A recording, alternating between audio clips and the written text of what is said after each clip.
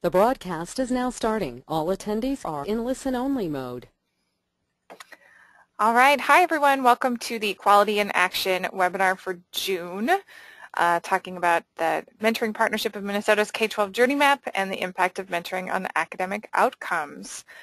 Decided to play around with a poll here to see what folks who have signed up are more interested in, perhaps the research or in the actual K12 Journey Map. Thinking about that our Quality in Action series really tries to bring some research and make connections to what are some of the quality practices or some of the tools that folks in the field are using. So it looks like those who signed on today have a little bit more interest in research. If you can see the poll ended with 96% of you voting and 65% more interested in research on mentoring and academic outcomes, and 35% more interested in the K12 Journey Map and how to use it with matches. I think that means you might be interested in both, but just leaning a little more towards the research. So that said, we've only got an hour, and there's tons of information to cover, and we should just keep moving. So welcome, and thank you so much for being here.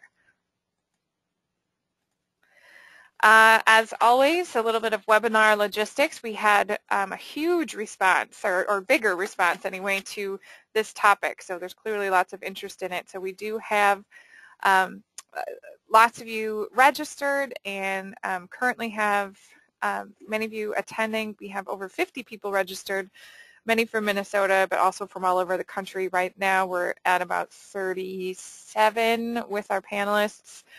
So we will, and I know there's going to be more people who will sign on. So please do, everyone will be muted during the broadcast here, but if you would like to ask a question, you can raise your hand, and Lindsay Carlson will, my trusty sidekick here, will unmute you so that you can just ask the question to the group, or if you have a comment to make. We really do welcome that kind of interaction. Or we do know that lots of you, maybe are listening via speakers and don't have microphones, or if you're on the phone and whatnot, feel free to type questions as well. There's a questions section on the bottom right, and you can submit those questions to us. We'll respond directly to you, or Lindsay will read the question aloud to everyone if it's something that applies to everyone. When you are unmuted, just monitor your background noise. We'll try to do the same on our part. So if you have questions, any other questions about logistics, having trouble hearing someone, that sort of thing, you can pop that in the question area as well, and Lindsay will try to handle that directly with you. So what we're going to cover today is just looking at some of the research on the impact of mentoring on academic outcomes. There's a lot of different directions we could take with that. There's a lot of information out there. So I've just picked a few things that I thought were particularly interesting to share, or that might include or reference some of the other body of research that is out there. Then we'll take a look at the K12 Journey Map. Sort of where did it come from, how to use it, some of the response and how others are using it, and any plans for where it's coming from next, where it's headed next. Also, it put together a lot of resources, and I will, after the webinar, this PowerPoint will be posted on our SlideShare page, so you can download it and have all of those links to some different resources. So if you didn't see it before the webinar, we'll put it up there afterwards. And we'll also send a follow-up email with links. So I'll send a direct link to that SlideShare so you can look at the PowerPoint and get all the information that's included here. But anything else that comes up during the webinar, sometimes we get questions that say, can you send us that? Anything that anybody mentions, any of those resources, or anything that links and attachments and things, I make a running list, and in our follow-up email to you, we'll send all of those things to you. So this is who we're talking to today. This is Top left there is me, April Reardon, the Director of Training and Community Partnerships here at the Mentoring Partnership of Minnesota. Later on when we start talking about the Journey Map, we'll be talking to Mayan Kapanki, our Vice President of Marketing and Public Policy, and also Mindy Twetton, our AmeriCorps Marketing and Communications Specialist, who's, we all know that we've got great AmeriCorps members, which has been involved in really helping with the K12 Journey Map, but also assembling a toolkit to help programs look at how they might use that tool.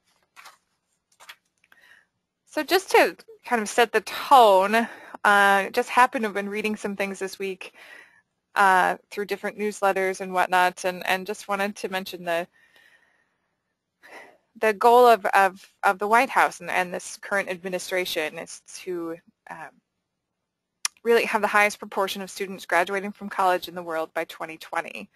And that's come up and thinking about what are the things that we have to do. Regardless of educational path after high school, all Americans should be prepared to enroll in at least 1 year of higher education or job training, and really thinking about that workforce development. But that we want to have the highest proportion of students graduating college in the world by 2020. So putting that into context, that we're really looking at academic outcomes when we think about the context of the Journey Map. It's about high school graduation and going on beyond that. And I also just happened to come across a post on the Huffington Post from an AmeriCorps member who was writing about her experience in city year, and this is in Los Angeles, but also looking at sort of the grim statistics around how many of her 6th grade students might graduate. So, this is the beginning, sort of at the beginning of her post at on the Huffington Post. But if the prevailing research is accurate, 9 of the 34 12-year-olds she's working with are already on track to drop out of high school. And also she cited some research from Johns Hopkins University that found that by the 6th grade, students who show any of 3 early warning indicators, so this low attendance, behavior problems, or course failure, have only a 20% chance of graduating. So as we look at some of the research on academics, some of these warning indicators come up where a lot of times our outcomes for mentoring programs are seeking to address low attendance or truancy. There's also some outcomes about reducing behavior problems in the classroom. And the course failure, many of our programs are looking at improving testing scores or looking at outcomes related to grades or GPA. So knowing that those are all relevant, but also looking at the research to see what else does mentoring tell us, or what other kinds of impacts can mentoring have. So for that portion of the webinar, we're going to look at a few things. So the impact on academic outcomes we're going to look at the information that's in a chapter of the Handbook on Youth Mentoring on academically at-risk students. Also some research on this is the title of the article, Agents of Change, Pathways Through Which Mentoring Relationships Influence Academic Adjustment. Also I just brought back a few slides from a Research in Action webinar that we did on school-based mentoring. So, what do we know from school-based mentoring? Because oftentimes our academic outcomes or having an academic focus for mentoring, it's easy to do the research in a school-based setting because we know that that's what they're looking for. But also then to look again at the research from the United States Department of Education Student Mentoring Program, which if any of you were previously funded by that, we know that based on that research that funding was ended. So part of my reason for bringing this out is that I just haven't seen a whole lot of attention given to this chapter in the Handbook on Youth Mentoring. If you don't have a copy of it, I highly recommend getting that, but there's also a second edition in the works as well, so maybe hold out for that. But this is from Chapter 29, and it's really looking at special populations. But really, how do we look at academically at-risk students, but presenting some of the characteristics of so what are academically at-risk students, what are some of those things, the different models of mentoring that we use to approach reducing that academic risk and increasing and improving academic outcomes, which then leads to some 3 major hypotheses for those mentoring models. Like, what are the things that we think those mentoring programs can accomplish, or that we're thinking that the outcomes would be, and do they really accomplish that? So some of the characteristics of, according, in this chapter, that, this understanding of who this population is, they highlight some of the characteristics that academically at-risk students might have low levels of perceived school competence, negative representations of school in general or of teachers in particular. They might have had bad experiences with schools and teachers. These are some of the things that we're up against in working with these students. They have an extrinsic motivation in relation to school or external attributions for both school and career-based decisions. That they're not necessarily having this autonomy or an internal or intrinsic drive to achieve academically. They might have a lack of interest in school-based and extracurricular activities, difficulty seeking help from teachers and peers when exposed to failure. So if they're up against, they're not doing well, they might not be willing to ask for that help. Problems with time management, attention in class, preparation for examinations, and poor coping skills based on the school expectations or different transitions from school to school. So those things probably all sound familiar if you're a program that's working with academically at-risk students, that those are all of the things that we hope mentoring will fill the gaps. That mentoring, but we also know that mentoring needs to account for some of those student characteristics. We need to be able to prepare mentors for what they might be up against. They're not necessarily, if they're mentoring academically at-risk students, working with kids who are excited about school, or have a really positive attitude about school, or they might not have the same kind of motivation that the mentor remembers having when they were in school. So before I move on to, so some of the models of mentoring that are mentioned are, one of the models focuses on interpersonal mechanisms, so sort of the relationship experience, the relationship closeness, also mentor characteristics. Another model would be more focused on the pathways of mentoring. So the first model might be about the quality of the mentoring and how the quality of the match. And the second piece would be more about the pathways, and that if mentoring can influence young people's relationship with their parents, for example, then by having a better relationship with their parents, young people might be predictive of doing better in school. But another model that the chapter really focuses on and provides some more information on is this mentoring, the socio-motivational model of mentoring, and identifying feelings of competence, relatedness, and autonomy. So I gotta find my little highlighter here. But yeah, so this competence, relatedness, and autonomy. And according to this model, the degree to which a mentoring intervention positively impacts their academic achievement depends on how much we can improve those areas. So, the competence might be positive beliefs and expectations. We just said that some of the characteristics of academically at-risk students are that they don't have those positive beliefs or expectations about their ability to reach academic goals or objectives. This relatedness might be about the development of that attachment between the student and the mentor that might help them. This is sort of ties into the pathways piece, that second model, but can help establish supportive relationships with school members. So if they can learn how to relate to a mentor, they might be able to learn better how to relate to teachers and to other school personnel. And the autonomy then, if we can increase autonomy, then that really focuses on that intrinsic motivation. So when the mentor goes away, or if the mentor is not around, how do we instill in these young people this desire and motivation about their personal and academic choices? So the changes in these three types of feelings, that according to the model, the three aspects of the mentor behavior, so the things that we need would need mentors to do, or that are critical in the development of these three, the student's cognitive and emotional processes, are structure, the extent to which mentors provide guidance and information necessary for the students to be internally motivated,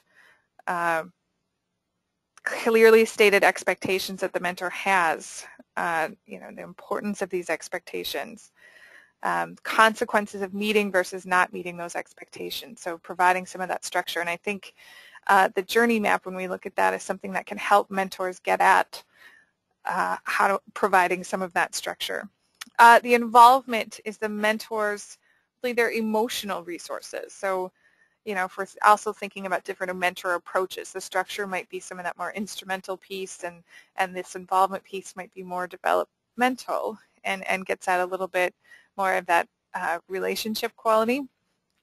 But this involvement, this is spending enough time. We keep going back to some of those things about longer relationships and dosage and being interested in and attentive to the student, helping them work through negative emotions, about being supportive, helping them to get support or to mobilize resources when they need them.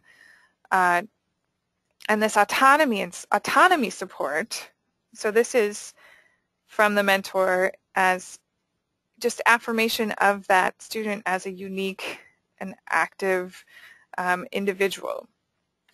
Acknowledgement of, which also gets into this development piece too, about being youth-centered and also acknowledging their feelings, encouraging them for independent thinking and problem solving, opportunities to make choices. And again, all of these pieces, really the journey map, some of those steps of the journey map, sometimes you look at it and it seems really simple, but if this is the complex kind of stuff that we want mentors to be doing, then we need to be able to give them tools in order to do it.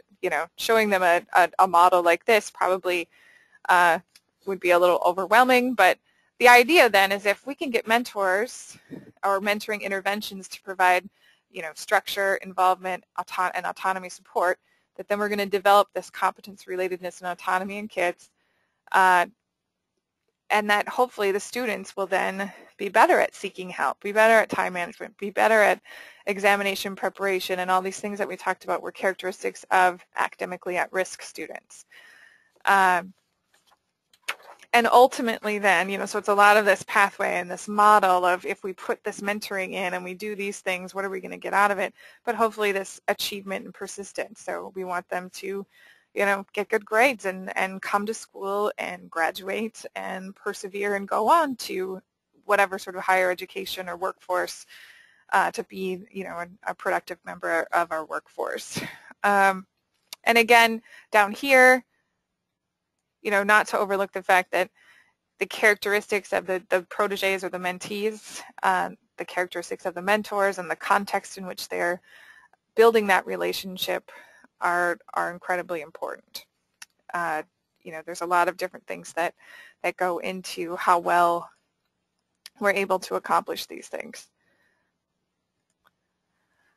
Okay, so also within this chapter, just to keep moving on here, I just wanted to show, so there's these three hypotheses about, what we're going to get from mentoring. So we assume with mentoring, and so this is in the handbook of mentoring, this meta-analysis and looking at the existing research on mentoring. And so, what they're looking at in this chapter then are, what do we know? What do we know so far? So if we assume that mentoring should lead to improved cognitive and social emotional development, these are the things that research is showing us, that mentoring relationships do all of these things: improve attitudes towards school, this academic confidence, I mean this long list, feelings of school connectedness, perceptions of support from significant adults outside of mentoring relationships. We know that we do these things. Finding my...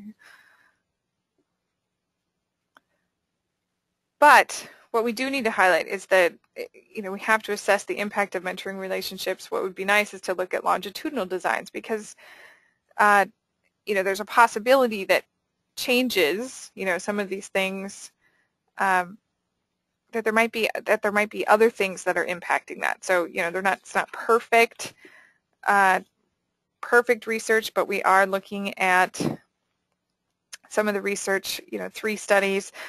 We've got the Big Brothers Big Sisters program, looking at those pathways, which we'll also look at next. We also have that connectedness to parents that shows some of that.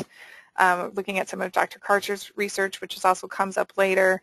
Also looking at how mentoring relationships can buffer behavioral and emotional problems, something with David Dubois and Neville et al., but social support from significant adults outside mentoring relationships. So a lot of different things that can happen. You know, it's all helpful in understanding the processes by which mentoring relationships can have positive effects.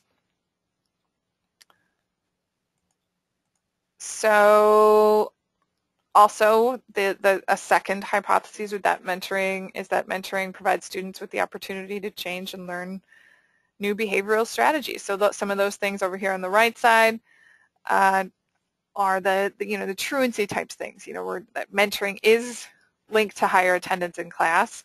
I thought it was important to include this part, but not sufficient to neutralize academic risk. That you know, might be they're truant less, but it doesn't mean they're not truant.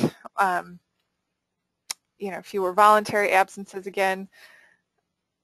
All of these things that we were looking at before, but also greater rule compliance and ability to complete schoolwork. But here was one of the places where I saw greater participation in college prep activities, overall greater likelihood of taking part in higher education, which you don't see a lot of that. There's a lot of programs, I think, in their evaluations that are looking at grades and GPA and those types of outcomes, but in order to find out more about greater participation in college, we need that longevity, or we need more programs that are working with older youth. You know, a lot of mentoring might happen when kids are much younger, and we don't know until later what kind of impact it may have had for the long term. And so the third piece is that that mentoring will affect personal and academic development. You know, and these are the researchy words, but modulated by both internal and external factors. But basically that, you know, the characteristics of the students and of mentors in the context of the program are going to affect the effects of mentoring on academic development. So, you know, these are things that if you've been a part of these webinars, or if you've been reading research, you won't necessarily be surprised by, but we've also seen that stronger effects from mentoring when the academically at-risk students had more favorable life circumstances and better social and psychological functioning. There are, but in addition, so in contrast to that, stronger impacts of mentoring for those with initially lower moderate achievement levels, as opposed to those with high achievement levels, which the chapter points out could also be a ceiling effect, that, you know, if we're as high as it can go, then you can look for a whole lot more of an impact. Looking at, you know, this is again the mentors with backgrounds in helping professions. Many of you might be familiar with that there were some more positive effects. And again, this is looking at academic, personal and academic outcomes, but primarily on academic. And so those were characteristics of the mentees or of the proteges. So the mentors, some things that we've seen before too about, and this is the section that I think is important if we look at the journey map and other tools, is that the mentor's belief that they can be effective in helping this young person that's an important piece, or if they have interests in common, they might be more efficient in establishing relationships. And then finally, this ongoing structured training for mentors, the monitoring, and the duration, dosage, and mentor's approach. So providing tools like a journey map might be part of that structured training and the ongoing piece. Or, if you're monitoring and supporting mentors, you can provide some tools and structure for them to work through, which will help them develop those relationships and hopefully initiate an intervention that can be really effective. It also comes at it from that approach of, let's do this together, as opposed to the mentor just bringing in an agenda. So this is another piece of research, and part of this, just to keep us moving along, I don't want to go over time, and I want to make sure we look at the journey map. But so the next few things, I might go through them quickly, but they're just some things that if you're interested in research on the outcomes of mentoring on academic outcomes, things that you want to read the entire article. But so this is just looking at that agents of change and thinking about, again, the pathways through which mentoring relationships influence. That mentoring does have a positive impact on grades and other academic indicators, but that it's this one talks a little bit more about how.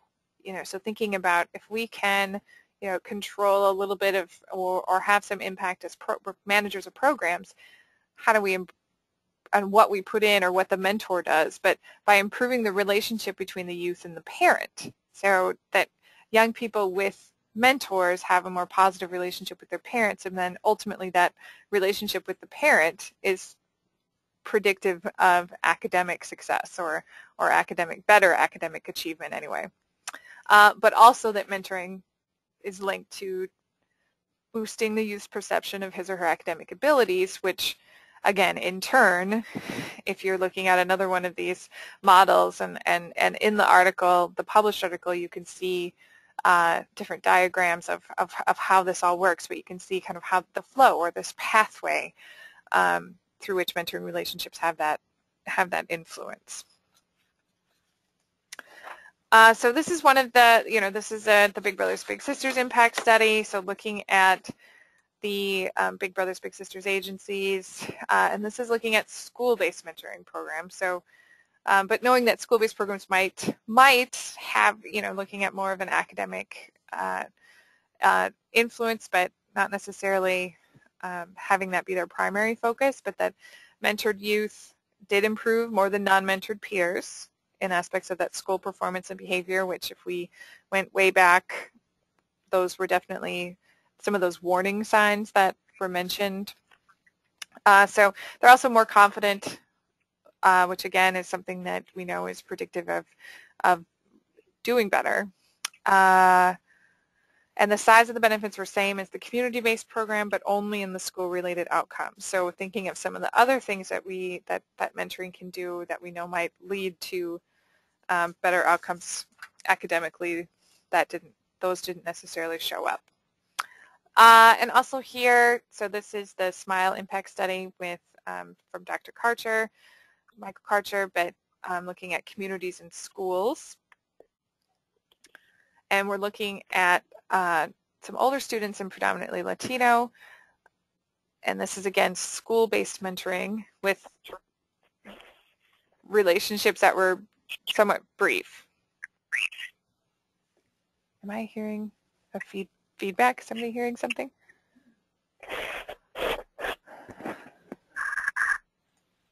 Okay, sorry, I'm hearing some feedback or something, but okay, so self-reported connectedness to peers, self-esteem improved, but this one didn't find impacts in other areas, including grades or attendance. So, but knowing that the duration of the relationship was brief, size of the program, effects were small, so, a little bit of not as much of an impact on the academic outcomes for this one, on the grades and the attendance. And finally, another thing to look at would be this impact evaluation of the United States Department of Education student mentoring program. This research would tell us that mentoring doesn't work enough. It doesn't say it didn't work at all. They were really looking at effect sizes and statistically significant impacts on these three domains of academic achievement, engagement, those interpersonal relationships, and personal responsibility, the high risk or delinquent behavior. But the question is really, what research is out there? What about that really improves graduation rates? I think probably some of that is on a program-by-program basis. If you could track your mentees over time and find out, is there a link? Is there a connection between those who were mentored and those who weren't? It's hard to do that for, to have an experimental design with that.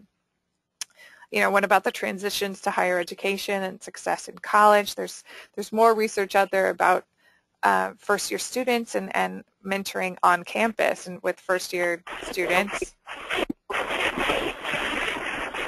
Do you hear that? Okay.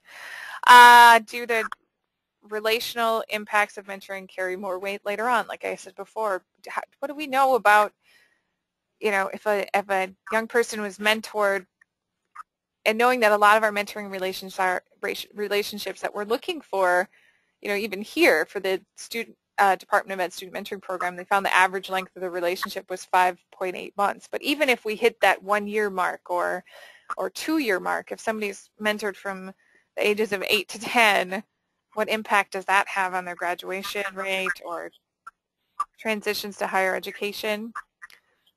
Or if we've mentored them from when they were 16 to 18, would that have a different kind of impact? I mean, ultimately, there's a lot of questions there about where do we focus mentoring if our goal is academic achievement and graduation and higher education.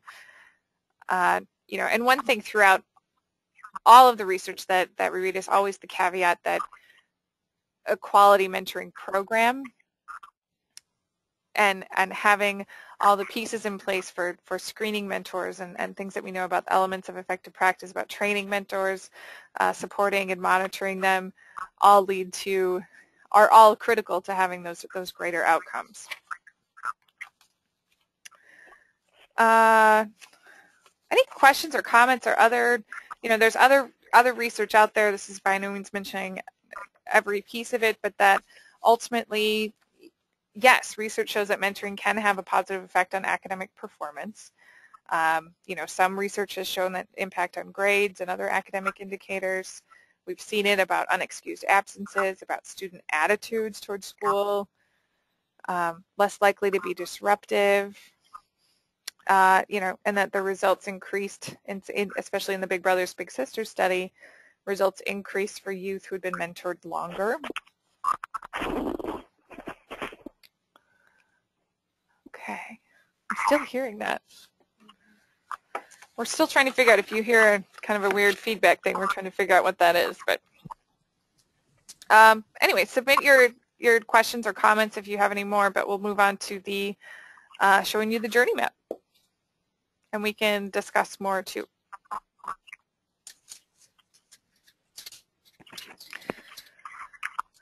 So the K12 journey map, I'm going to bring it up and actually look at it. Oh my goodness, this audio.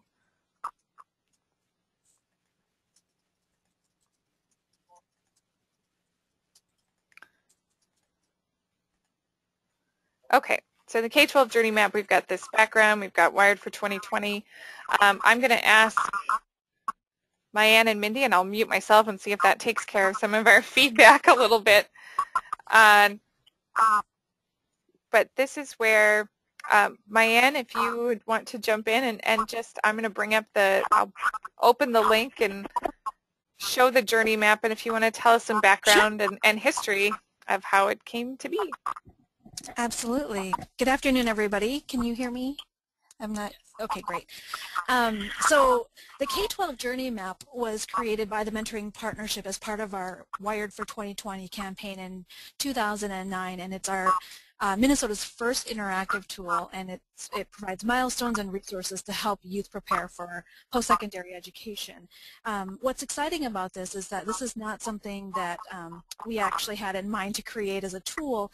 It came about because we had quite a few corporate sponsors or corporate partners who have a mentoring initiative within their corporation, and they said, you know, really, really great, because we work primarily with youth in middle school and high school, to give our mentors something tangible so that they can support these young people and know that they're making a difference. So we launched this tool during our Wired for 2020 campaign in April of 2009, and basically that campaign was to educate and engage young people in STEM education, and to show them that they need to have a strong foundation in math and science no matter what career path they choose. We had a big event at the Mall of America, and we had hands-on STEM education exhibits that represent innovation in businesses, and the companies gave the youth a glimpse of what life and work would be like in the year 2020 through these innovations. So, General Electric, came to us and said, you know, we have a strong initiative with Roosevelt High School in South Minneapolis, and we really need to give our mentors a tool of some sort to help them guide their mentees on preparing for college. And so they provided the seed money to create this tool, because we knew through our STEM education work that there were quite a few resources already out there, nothing that we wanted to recreate. There were a lot of great websites devoted to STEM education. There were some great tools and hands-on experiments, things like that, for all ages of students. And so what we did is we had already compiled a bunch of those resources, and then we worked with the University of Minnesota and their consortium, excuse me, I've got a phone ringing here, the College Readiness Consortium, and they had already outlined major milestones between the grades of 8 to 12 and where youth really need to start preparing for college. So we incorporated their milestones with the resources that we had already learned about in this K12 Journey Map. It happened very quickly. We were able to work with a great design group, Peggy Lortenson's design group, to map this out and create a visual roadmap for young people, and to make it fun and interactive, something that's accessible online for them at any time, something that's interactive where there's games, tools, resources, and information for them, and really put it in one tool. The feedback that we had heard from students and from some of these mentors was, you know, these kids are getting some of this information here and there from their counselors, but that doesn't always make it home to the parents or to the guardian or, you know, even to the mentor. And so this was a great effort to combine what we already knew was out there with the university's research on how youth should prepare for college, and put it in one tool. So that's a little bit of the background on the K12 Journey Map, and I think this is an appropriate time for us to show a little bit more in depth about what's in the tool. And Mindy has created a wonderful toolkit for anybody who wants to use this, to give you a little history, background, and also how this tool can be used with mentors and mentees.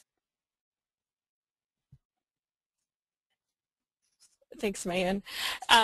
So some people have asked why they should use the Journey Map to begin with, and obviously it's a great match activity because it's a structured way to address academics even if you're not part of a formally academic program. And it's perhaps more importantly a tool to help start the conversation about preparing for college success for any youth you know. The youth may not know that it's important to start now, because really laying the groundwork for college success starts in early childhood, and they don't know that there are things they can be doing now, and the Journey Map takes them through that. If the youth is aware that they should be thinking about it, the idea might be so daunting that it's simply unapproachable. And the Journey Map kind of puts it all in one easy to navigate place, as Mayan was saying, and it's all in the context of their world. What April's showing on the screen right now is a toolkit that we put together to help mentors and mentoring programs know how to use this, because okay, maybe we all get that it's important, but how do you get the youth that you're working with to understand that as well? So this chart on the screen shows some salary differences depending on your education, because obviously a lot of kids dream of having big houses and fancy cars when they grow up, and education is going to help them get the means to acquire those. Very basically, if you want to switch over to the journey map itself, April.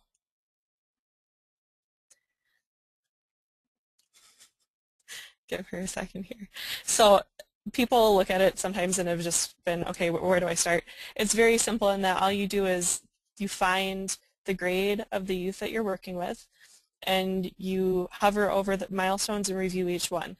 Now, certain milestones, which were determined by the Consortium for College Readiness over at the University of Minnesota, are going to make resources pop up, or rather links to resources that you can click on. So we can go ahead and walk through a couple of those. Let's say you're working with someone who's in 8th grade, and click on that college college.gov icon that April just clicked on. This is a great interactive site. When you're in 8th grade, you're not going to decide what your major is. And again, it's about putting it in the context of that person's world. That college.gov site, if you want to click on Tools, April, over on the right-hand side in that black box, there are some great tools for youth that are really interesting. So yesterday I was kind of playing around with it. There's one where you can click on basically just characteristics that you consider yourself to have. You know, I'm a good writer, I make people laugh, things like that. And it'll bring up testimonies and advice from people who also have those characteristics and how they applied those to their college and professional lives. And you can create a poster as a youth with kind of your objectives, and then it puts some tips in there for them as well. Back over to the journey map, another example of a resource that we have. If you're working with someone in 9th grade, a lot of youth are concerned about saving for college. That's a huge hurdle for a lot of people.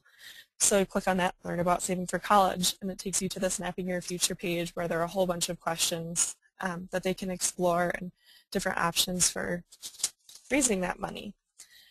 For the kids who are in 12th grade, and I should mention that a lot of people forget, if you're in 12th grade and you've missed all these other milestones, it's not too late to go back. So it's often important to review previous milestones and catch up, because you can always catch up.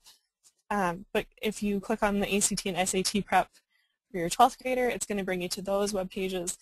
They're going to show you where to take the tests, how to register, when those tests are going to be, and then it also has practice exams and test prep in general. So there's a lot of really good, important resources that every youth preparing for college needs. And that toolkit that April was showing before, we can email that to anyone who is interested in that. Kind of builds on this whole idea of how to use the tool.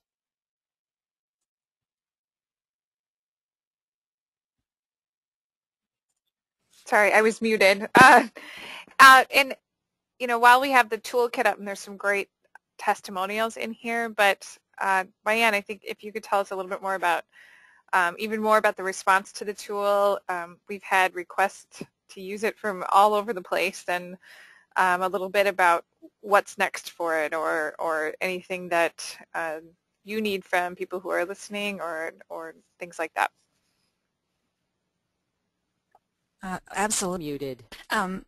Can you launch back to the tool itself, April? I was thinking, you know, as April was going through the research and as we were talking about the socio-motivational model, I mean, I was thinking about how this this journey map tool applies to the structure, the involvement, the autonomy. If you look at the structure part of this tool is that it creates and outlines the milestones for youth to prepare for college starting in 8th grade. The involvement piece is that this is extremely interactive for both the mentors and the mentees. This is a wonderful guide to help, for the mentors to help the young person figure out what it is that they need to prepare during each grade. And then the autonomy support on this is that it's accessible at any time. And what the youth can do on this is they can they can accumulate their achievements as they go through this journey map, which is a wonderful thing, because like Mindy said, I mean, if you're in 11th grade, it doesn't necessarily mean that you can't go to college and that you've missed the mark. So you can go back and take a look at some of the things. Now, of course, some of the icons on here you can see you can't go back and recreate, but there are a lot of resources and tools that can still get you to where you need to be and help you prepare. And that's the importance of having that strong mentor in your life to help you prepare for that, and to go back and to look at some of those resources and say, okay, here's, you know, we're starting from this point and we're going to build on, and we're going to catch up. So I just wanted to put that in that context of the research that's out there in terms of how I would apply those three bullet points to this map. The exciting part is that when we launched this tool, and now I'm getting quite a bit of feedback, so go ahead and type in a message if it's getting a little too out of control and you can't quite understand what I'm saying. But the response to this tool was overwhelming. Of course, we created it for our stakeholder group, which are mentoring programs to share with mentors and mentees. But when this was created, the Department of Education saw this tool and said, what a wonderful resource, we've got to get this out. So they actually promoted this very broadly with their network of administrators, teachers, counselors, parent-teacher associations, things like folks like that. And just got the word out about this K12 Journey Map to say, use it. It has a lot of great STEM resources in it, but it's a great outline in terms of helping young people prepare for college. In addition to that, we just very organically have had a lot of other folks find us from across the country to say, hey, we saw this great tool that you put online. Can we use it? Can we adapt it? Can we customize it? We had an associate professor from the University of Florida who said, I definitely need to have this resource on my page. We've had some local school districts and their counselors use it. We had one counselor from the Hopkins School District, and I just want to share his testimony because I thought it was very well said. He said, we've been using the K12 Journey Map in grades 6 through 12 and have found it to be an excellent tool for advising students of all ages. The response I've received from parents, students, and school staff who've worked with the map have been overwhelmingly positive. Students find it to be fun and interactive, while parents and school personnel like the way it's clearly laid out with milestones which can be checked off along the way. Many have commented that the road to college, post-secondary training can be long and confusing, especially for those who have never navigated it, but that the map helps clearly lay out steps which anyone can follow.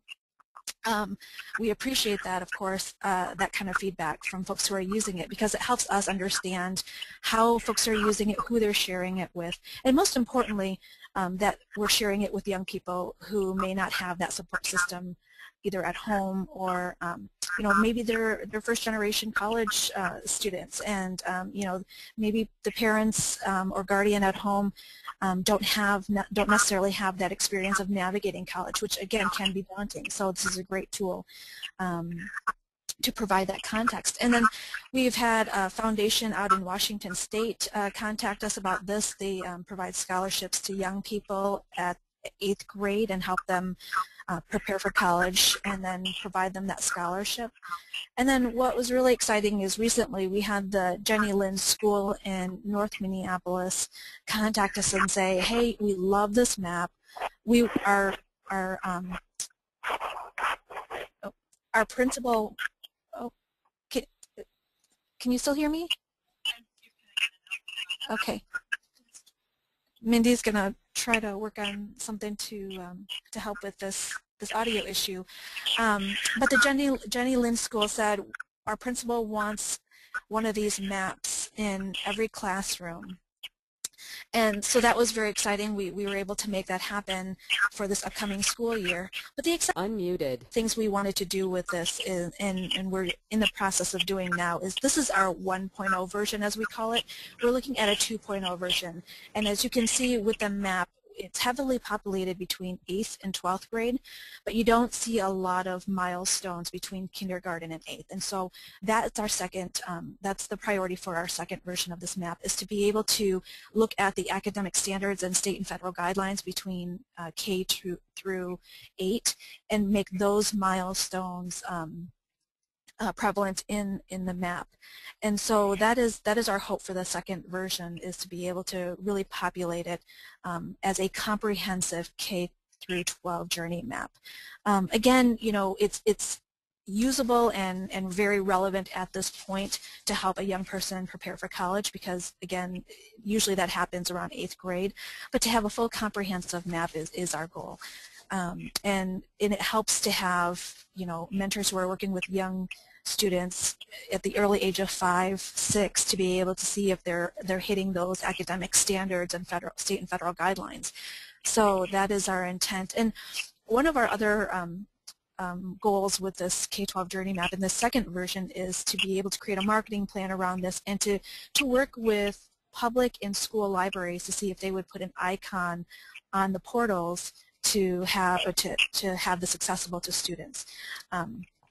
And the Jenny Lind School said they would be happy to do that, as well as putting the posters up in their school. So you can see it's already starting to build. The momentum on this tool is already starting to build, and we anticipate it'll grow much stronger, especially with the second version of the map, to make it more comprehensive. But we've had just overwhelming support from parents who've said, thank you for this map, it's great.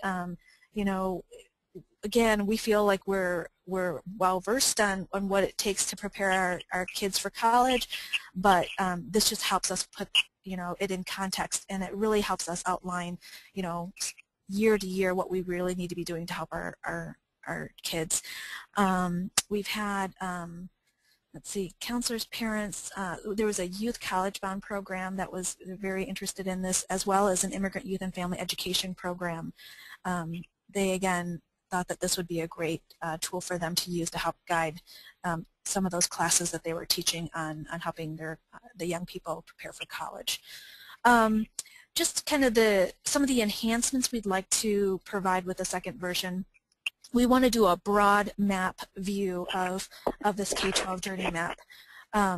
And so we want to make sure that we do 2 zoomed in expanded maps. So have one map, if you hover over K12 when that's developed, that gives you a full scope map, and then similarly at 8 to 12, that gives you the map that you currently see with some enhancements. So that would be the intent on kind of the design enhancement on this, to split it up into 2 8.5 by 11 page views. The other thing that we want to make sure that we keep true to, and we built this into the first map, is that, as you can see, it's not overpopulated with flash and animations and things like that. And that was intentional. We wanted to make sure that people who are using this map from all over our state, all over the country, that it doesn't take too long for them to load this, and that they can click through to third-party resources and tools. And so, you know, we remain committed to that, in making sure that this is anybody can navigate this despite the level of internet speed connection. So those are our hopes with and the goals of the next version of our K12 journey map. Just wondering if there are any questions out there. There are some questions. Okay, great. First is if the journey map information will be or is currently translated into any other languages. That's a great question, and it has not at this point, but that's something that we should definitely put on our list to look at as we develop the 2.0 version. Thank you for that. Mm-hmm.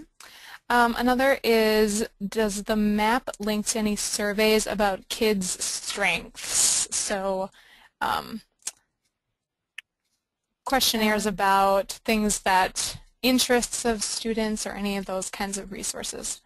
Yep, and that college.gov, I highly recommend that website. That was one of the links that Mindy was talking about.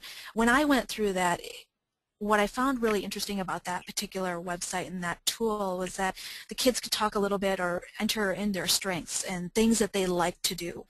And it would come up with, what I found is it came up with types of careers that that were pertinent to the information that they entered in terms of their strengths, their interests, types of colleges, or the colleges that that have strong emphasis on those careers and those majors.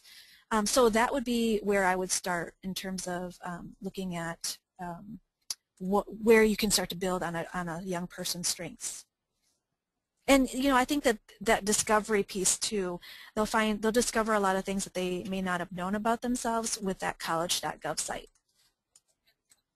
Great. Oh, and FunWorks. There's another one that's FunWorks, and that also looks at a youth's strengths and weaknesses, and where they can build on their weaknesses, but also where they can build on their strengths. Perfect. Sure. This is April again, and I have, let's see. Oh, Lindsay, I have to, there we go. There's a couple other questions here too. There was one about how do we evaluate, probably back when we were looking at the research about how do we evaluate the academic outcomes.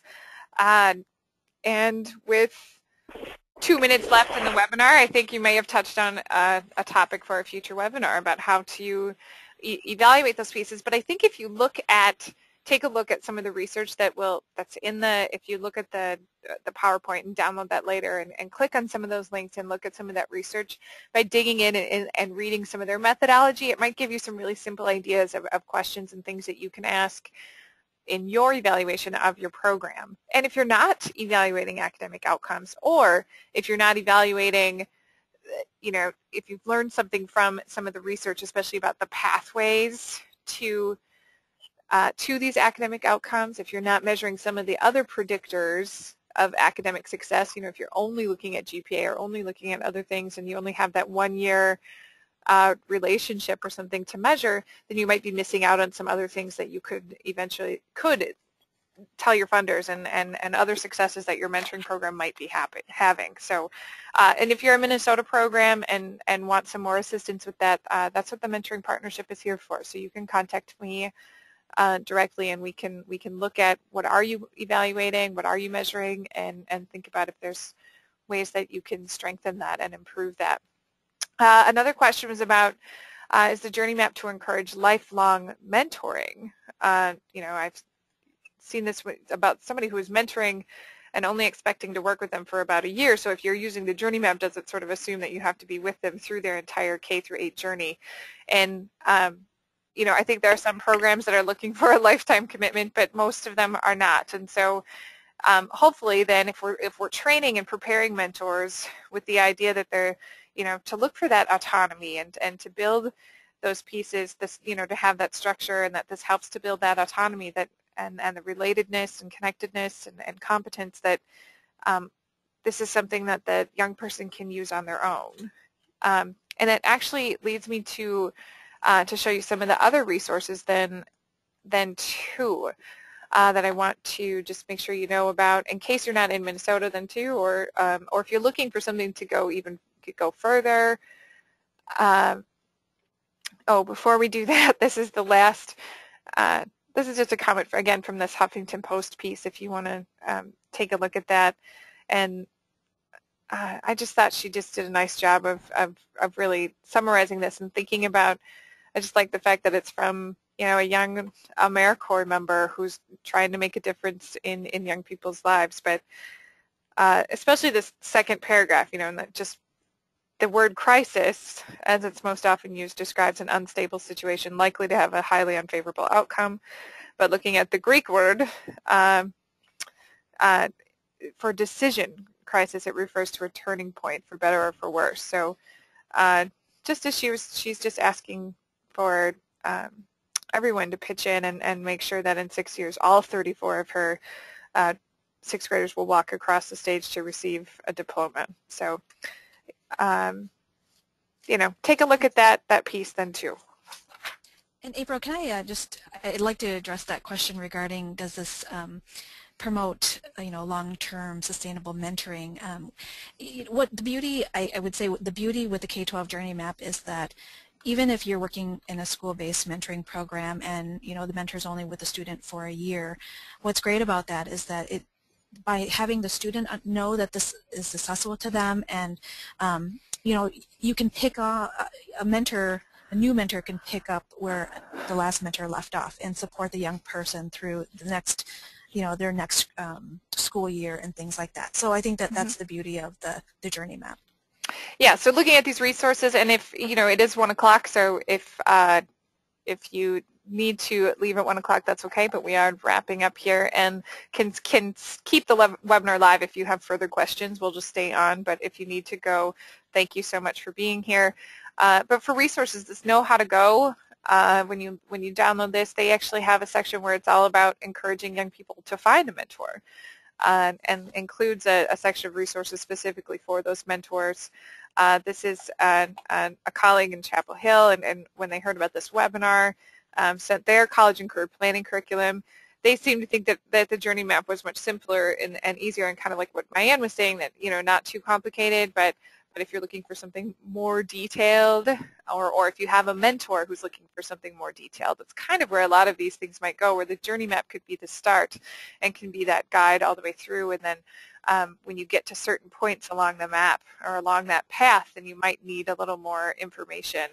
Or maybe in 2.0 some of these things will be links as well. Yeah, so this is another one that I discovered, this Realizing the College Dream, and you can get this toolkit along with that.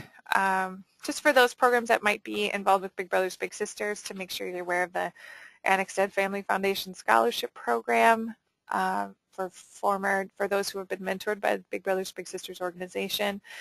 Thinking about, is there a way to work something like that into your own mentoring program too? Is there a relationship you can have with a local funder, or a local family foundation, or someone who might be interested in making an investment in mentoring kids to graduation and on to college?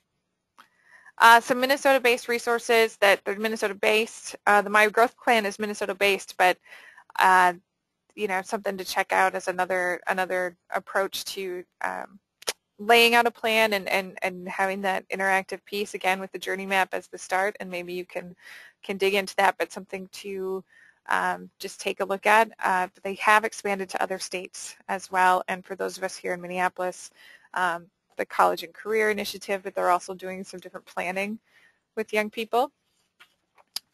Again, and there's other resources too. I mean, we've got America's Promise and Ready by 21.